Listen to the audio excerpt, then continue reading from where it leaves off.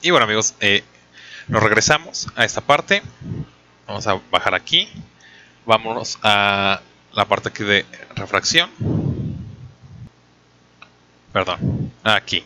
Nos vamos a ir aquí a Fog Color. Porque si quieres cambiar el tono, ya sea para un cristal o agua, en este caso, nos vamos aquí. Aquí se cambiaría el tono. No lo cambien directo de acá. Vamos a irnos aquí y vamos a elegir un tono ligeramente más azulado. Aquí vamos viendo los resultados. Vean qué bonito se ve el tono del agua. Obviamente vamos a hacerlo más claro.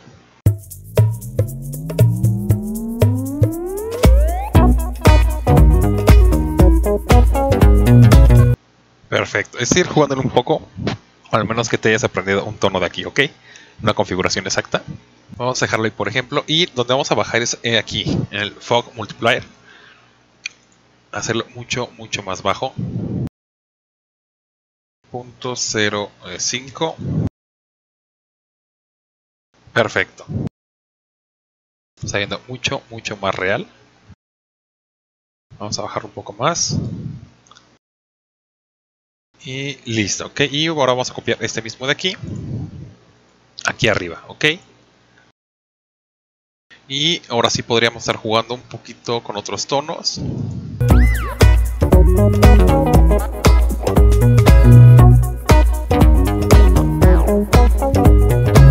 Creo que ahí se va viendo bastante bien. Pero bueno, si no les encanta este tono, podemos regresarlo a blanco, esa fusión de reflexión. O hacerlo muy sutil. Ok, por ejemplo, ahí me agrada bastante. Bueno, continuemos. Y bueno, ya casi se terminaron la parte del agua. Ahora sigue la parte de las cáusticas, ok.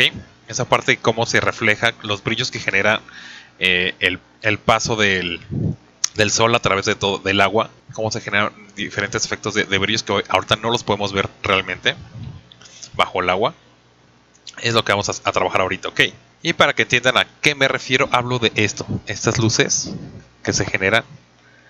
Aquí se pueden ver mejor. Estos brillos que se ven aquí. Esto es lo que vamos a estar generando. Ok. Eso, para que sea más real todavía. Vean aquí. Aquí lo pueden ver perfectamente. Cómo se ven abajo. No solo es el agua y la deformación de con la refracción, cómo se deforma la parte de abajo, sino que vean esos efectos, esto como los rebotes, etcétera. Y bueno, nos vamos a regresar aquí como estamos en refracción, y vamos a dar un clic aquí, que se nos abran más propiedades, y aquí vamos a eliminar este de aquí, de momento, y vamos a irnos aquí. Nos vamos a ir a iluminación global. Activamos esto de aquí. Vamos a pausar tantito este. Perfecto. Voy a apagar tantito este interactivo. Porque necesito que se me abran más propiedades que están acá. Y aquí abajo esto de aquí. Fotón. MyPed Caustics. Lo activamos. Y vemos sus propiedades. Ok, y vamos a probar cómo se comporta.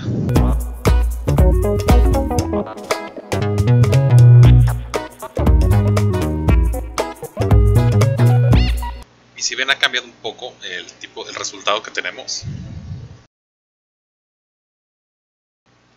Y bueno amigos, ¿qué vamos a hacer ahora? Vamos a modificar la parte de iluminación. Nos vamos a ir aquí. Nos vamos a ir a la parte de Sunlight. Vamos a ir a opciones y ese de aquí, ok, Caustic Photons. Vamos a modificar este, vamos a ponerle un valor de 500.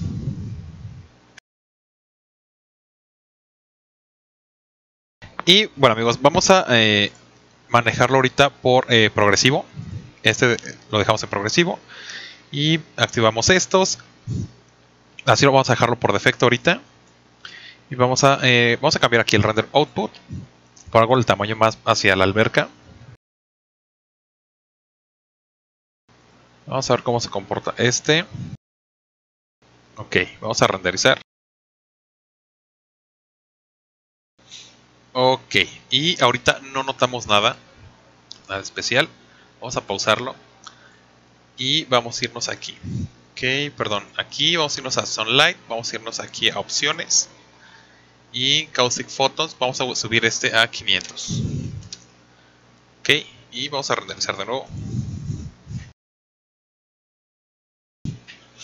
Y ya empezamos a previsualizar un poco mejor. Aquí se alcanza a ver ya el reflejo. Voy a pausarle y voy a acercarme. Vamos a subir un poco la render output.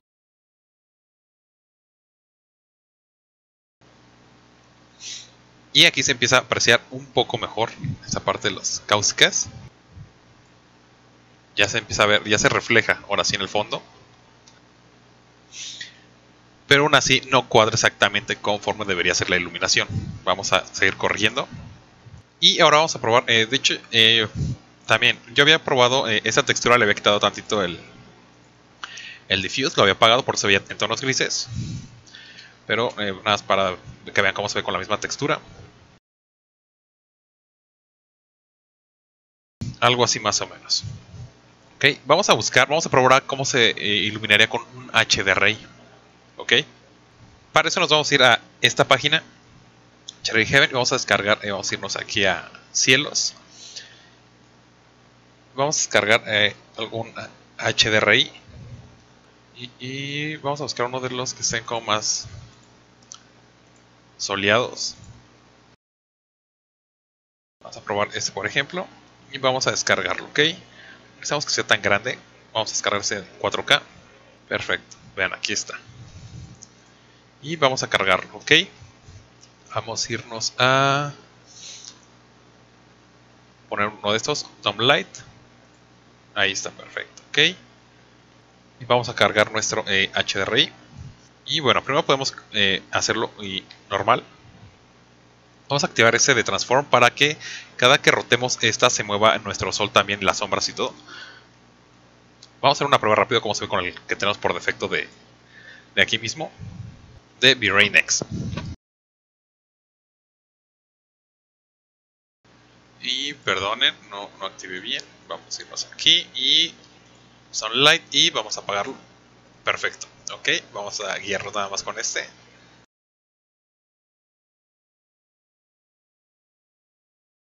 Perfecto. Ok, vamos a aumentar aquí, vamos a ponerle un 15.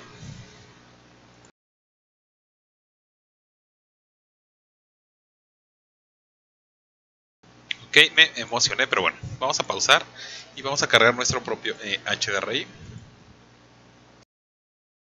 Ahí lo tenemos. Y vamos a regresarnos. Estamos aquí. Y vamos a probar render, ¿ok?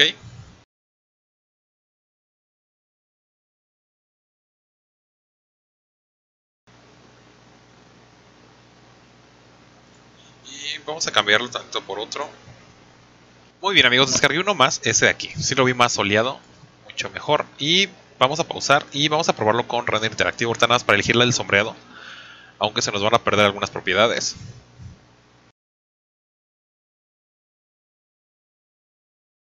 Pero en teoría es para ver esto, lo de cómo se mueve con las sombras. Vean, se va moviendo. Vamos a ocultar tantito este. Creo que este es el que voy a dejar, ok. Así como está. Vamos a pausar.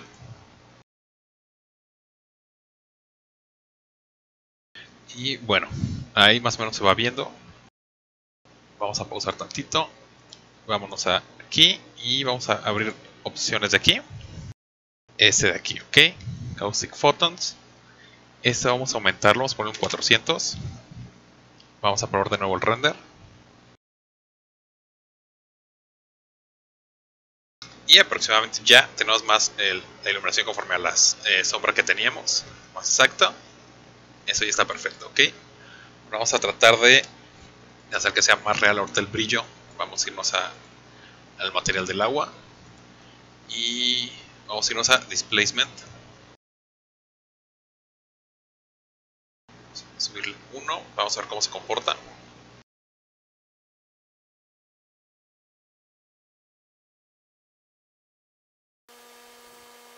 Vamos a darle un tono ligeramente más verdoso.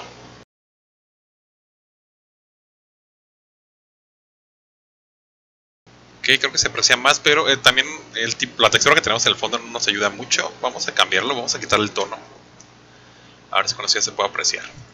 Ok, supongamos que tenemos este. Vamos a apagar aquí. Vamos a dejarlo en ese tono. Perfecto, para que vean que ya no estaba mintiendo. Sí está, pero obviamente según el tono que tengan del mosaico o el veneciano, como le quieran decir, como acabado interior de la alberca, es como se va a notar un poco más. Pero vean qué hermoso se ve. Ya está súper natural.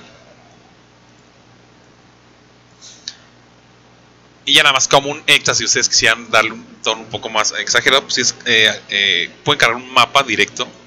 Puedes buscar un mapa directo de cáusticas como estos, obviamente en blanco y negro. No sé, por ejemplo en la página que siempre recomiendo, textures.com, vamos a escribir caustics y buscamos, nos aparece este nada más, por ejemplo, y ya descargamos este o este, ok, y vamos a cargarlo en el displacement, aquí directo, ok, y lo cargamos directo en este cuadrito, ok. Únicamente solo es arrastrando, así como está aquí. Cualquiera de los dos mapas que hayan elegido, bueno, o el que ustedes encuentren, descarguen. Puse este y voy a cargar el otro de nuevo. Ahí está. Vamos a renderizar de nuevo. Y ya van cambiando las cáusticas, toda esta parte. Me alejé demasiado. Voy a pausar. Obviamente ya puedo bajarlo. Y pueden jugar con varios efectos. Vean cómo se ve aquí. Voy a pausarlo. Y este mismo podemos copiarlo. Vámonos aquí. Vámonos aquí, nos vamos a Custom. Y ya podemos aquí copiarlo. Ya ese será nuestro mapa. Ya lo podríamos ver aquí. Y volvemos a hacerlo grande. Por ejemplo, algo así. Regresarlo de nuevo. Y se mantienen estos. Y vamos a renderizar otra vez, ok.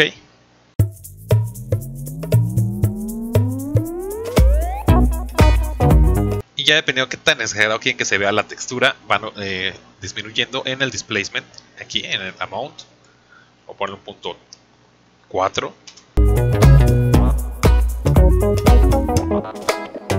Y obviamente ya es cuestión de gusto. Si les gusta este tipo, obviamente también conforme al que hayan cargado, se va a ver mucho mejor o peor. O simplemente, si no les gustó ese modo, pueden regresarse al modo que estaba antes de cargar una propia textura por fuera, que igual se ve bastante bien con el propio ruido que tenemos de aquí de Vray Next. Y para mí se me hace como que el mejor. Y pues bueno, prácticamente eso es todo. Espero les haya gustado y ya hagan sus prácticas. Y pues bueno, con eso me despido. Yo fui Fran, soy arquitecto, soy gamer. Hasta luego y bye.